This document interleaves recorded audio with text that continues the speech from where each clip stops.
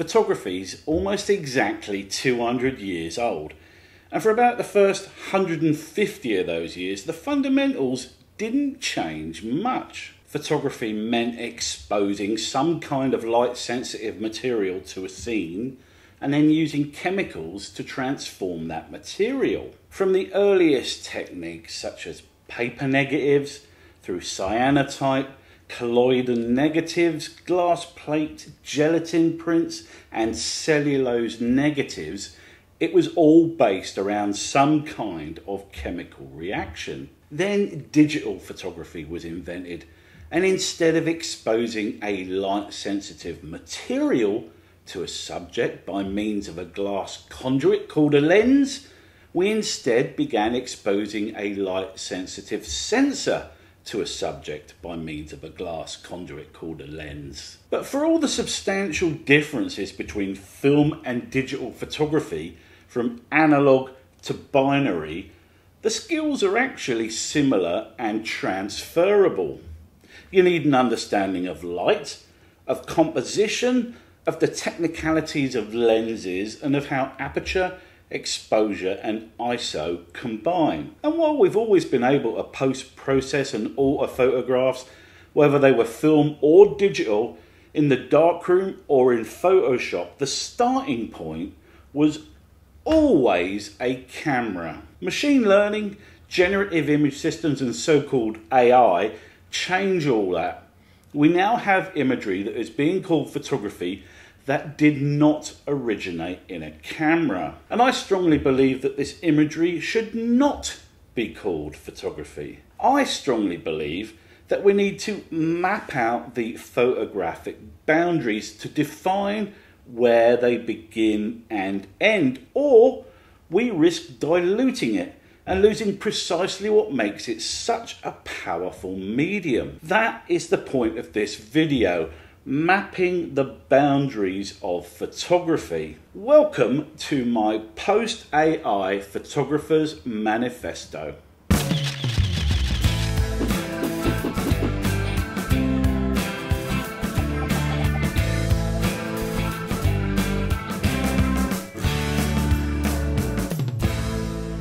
I absolutely love playing with generative image systems. Seeing what services such as Midjourney, Stable Diffusion, DALL-E, Firefly and Leonardo are capable of is enormous fun. I even pay for a Midjourney subscription. I have absolutely no issue with these systems existing or with the use of their imagery in either hobbyist or commercial environments. And if I did have an issue with them, then so what? Nobody cares.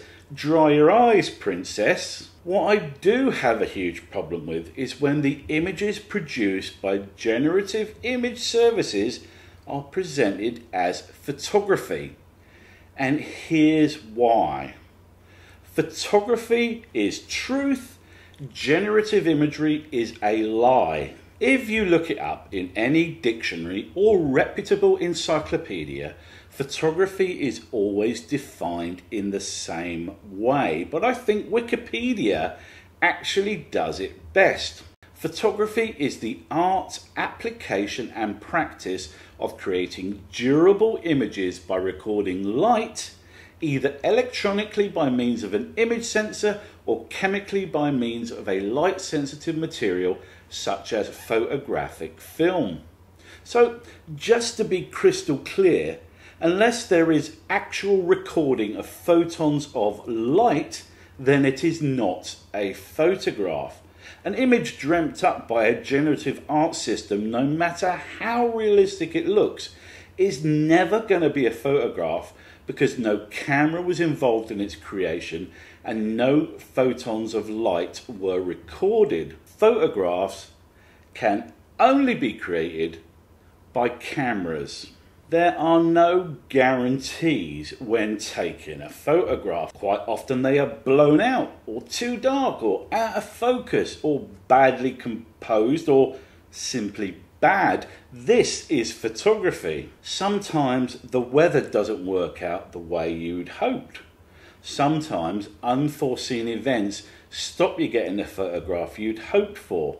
Sometimes bad timing, poor luck, or changed circumstances stand in the way of a quality photograph, and that's okay. That is photography. Computer generated images always turn out okay, even when they're not precisely what their creator wanted. There is no chance, skill, or good timing required. The difference between a generative image and a photograph is that photographs are sometimes a failure. They capture the world warts and all, and the failures exist to illuminate the great photographs. Those failures are as important, possibly more important, than the great photographs because they signpost the journey. Photographers have always found ways to make up for the limitations of their cameras, most obviously using artificial lights as an alternative to the sun. Bracketing shots and combining them for focus or dynamic range is a brilliant way of dealing with the limitations of cameras. Since the original sources are all photographs, all taken at almost exactly the same time, it seems perfectly acceptable to me to combine those shots and for the resulting merged image to be considered a true photograph. To ensure that an image is sharp from foreground to infinity is a technical decision, and creating a focus stack is a great way of going about it. Ditto bracketing exposures to make up for the limitations of the dynamic range on your camera means you can reveal the entire scene, highlights, mids and shadows. Photographs are a record of photons taken at one moment or in an immediate sequence. If you swap out the entire sky, then it becomes a record of photons taken at two entirely different moments in time, probably not even on the same continent. Your photograph is now a merged composite using imagery recorded on separate occasions, and it has lost all of its integrity. The end result is that your composite might be beautiful, it might win praise from admirers, but the moment you try to rectify its weaknesses with a fake sky, it's stopped being a photograph. If you take a photo and are dissatisfied with the sky, then go out again and again and again, take photographs until you are happy with the sky. Photography is about not taking the easy route. Photography is dogged perseverance in pursuit of a desired outcome. Perfection is unattainable, but it's nevertheless what we should be aiming for. There are some incredible applications available to photographers, and these can be useful for finessing a photograph. The problem is that these tools can often lead to a photograph looking unnatural. If you push the saturation too far, for instance, the photograph might have more impact, but it ceases to be an honest representation of a scene. Bracketing a shot for focus or dynamic range is acceptable because the intent is to realistically convey the scene. But if processing is taken too far and becomes artificial and unrealistic, then you may as well just use a generative image system and be done with it. So however you post-process, whether non-destructively in Lightroom or Capture One or destructively in Luminar Neo or Photoshop, the intent should always be to refer back to how the scene looked at the moment you actually pressed that shutter button. Social media has poisoned photography because it transformed it from a showcase into a rat race. Photographs are now only deemed worthy when compared to others, but particularly when it comes to social media, this comparison is not based on any of the core skills of photography. Social media can also cause photographers to covet their peers' work. If they score an impactful image, then it's seen as something to beat. But your peers are not competition. They are not an enemy to be bested. An image they take is never one that you could have taken. You weren't there with that camera, that lens, that tripod, that knowledge and that skill set. So why does it bother you? Although there are famous photography competitions, the pursuit of photography, whether it's as simple as a hobby or an art form, is not a competition. While generative image systems can create impressive looking artworks, they do not know what makes a photographic composition compelling and interesting. It is the photographer's eye, trained over many years, that understands the complex relationship between colour, geometry, light, and crucially, emotion. Any image created by a generative system is simply a faint echo of something else, a fractal interpretation of the millions of original photographs used to build its code. But photographs taken by photographers are wholly original. Even when the subject is familiar or commonplace, they are still unique because their genesis is the instinct of the photographer, not a catalogue of reference images. The photographer's eye cannot be codified or simulated because it is an expression of human spontaneity and creativity. Photographs are not just the click of a shutter button, they are an entire process. Whether you're shooting on film or digitally, every photograph is a journey. It's choosing the subject or location, it's arranging to shoot that subject or location, it's working through the technical aspects of photography, it's picking the right settings and composition, it's taking the shot and then processing it. All of the steps along the way to a photograph contribute to the end result, and they do so at a fundamental level that cannot be simulated by a generative system. Quite often the best photographs come about because the photographer was pushing against the limitations of the gear, the location, the time, or the circumstances. For example, the idea of creating a sequence of bracketed shots with varied exposures and blending them into a single image is to get around the limited dynamic range of cameras. The best photographs require ingenuity and perseverance. Photographing powerful storms, wildlife, or dangerous real-world events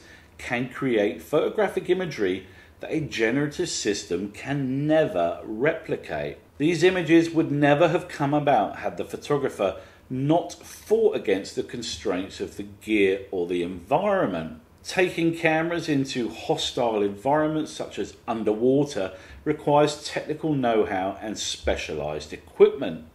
But the end results make surmounting those limitations more than worth it. Combine the random and completely unpredictable nature of something like a large breaking wave with specialised camera equipment and a photographer who knows how to use it, and the end result is simply impossible to just generate. In many ways, real photographs are like us humans. Flawed, unpredictable, prone to failure, staggeringly varied, simultaneously beautiful and ugly, emotive and inconsistent. Photographs offer up real human connections in a way that a soulless generative image could never emulate, because we gain some small unspoken understanding of the photographer by looking at their work. What understanding can you gain from looking at a generative image? There is a spark, an atmosphere, an aura attached to every photograph ever taken by a human. And when we look at the photograph, we can sense some of that spirit. In defining photography, we also define ourselves. We put ourselves both in the frame and beyond its boundaries. Photographs transcend time and place. They are history, they are life, they are truth.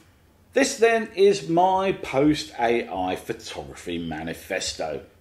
As generative art systems improve and slowly but surely encroach into every area of our lives, I feel that it's important to erect protective ring fences. There's no need to be so protective about imagery created for professional purposes. For instance, nobody expects a real estate image to be a truthful representation of a building We all understand that they swapped the sky out to make it more attractive and saleable. Nobody believes that the burgers in the adverts will look like that in real life. We're all in on the joke.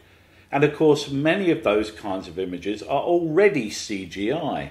The entire IKEA catalogue is a case in point. But when it comes to artistic photography, documentary photography, landscape, sporting, wildlife, astro, underwater, macro, aerial, street, portrait, and yes, even fashion, integrity is important. We need those ring fences around these kinds of photography because so much of our lives is already simulated, cloned, and faked. We eat processed food created in labs by scientists. We listen to digital music comprised of computer-generated melodies and vocals retuned by computers. We live out fake lives on social media, showcasing a fake narrative based on what we think people want to know about. Fake experts promote fake information for monetary or political gain. We convey our deepest emotions with tiny pictograms called emoji. We holiday in artificial environments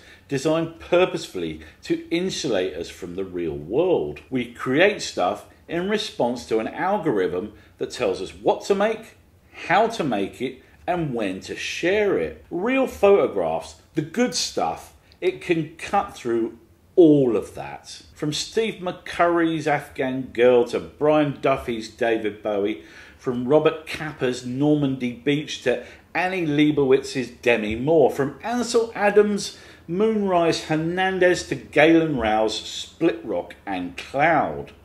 Real photographs are much more than the sum of their parts. Real photographs begin in a viewfinder, but they exist far beyond the frame. Real photographs matter.